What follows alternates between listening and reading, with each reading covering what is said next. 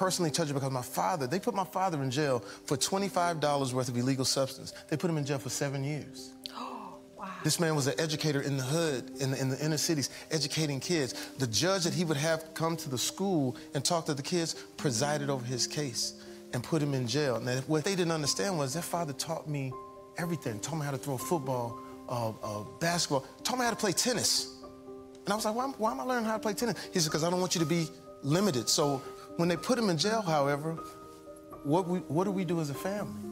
And I don't like visiting jail. I don't like that type of perception. So I said, I told my pops, I can't come see you because I see you as a king. But I wrote him a letter.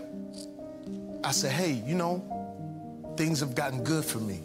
When you get out, I'll save your life. And he's been living with me for 20 years now.